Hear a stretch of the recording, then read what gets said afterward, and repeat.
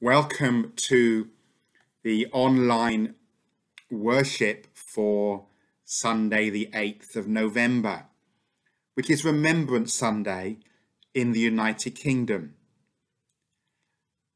If there had been no COVID, we would be gathering as Lansdowne at 10:45 earlier than normal for 11 o'clock and observing the 2-minute silence with the rest of the nation at 11.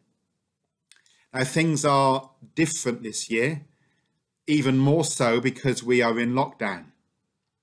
So at the outset of this Sunday's worship playlist, let me just make a brief announcement. After this, the next thing on the list will be a reading from Psalm 90, which reminds us of God's eternality and of our frailty here in life on this earth. Before that leads into a traditional hymn, O God, our help in ages past, which reflects what Psalm 90 teaches us. Then there is a recording of the 2-minute silence at the cenotaph from 2 years ago, which you're welcome to use to help you to remember and to give thanks to God.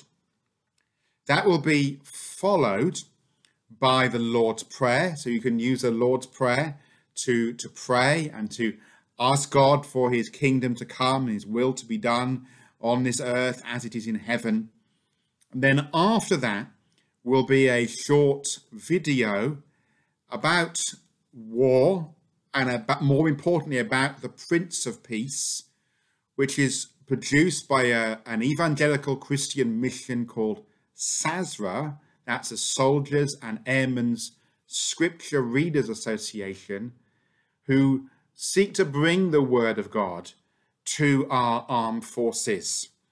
And that little video will be a reflection on war and the Prince of Peace. And then we will pick up with our, dare I say, normal sung worship with a reading from Ephesians 1. And before we pick up on our second hymn, which reminds us that Jesus saves. So the Lord bless you as you spend a time today, or perhaps on a different day, worshipping the Lord in your home. In a moment, the reading, Psalm 90, will begin. Thank you.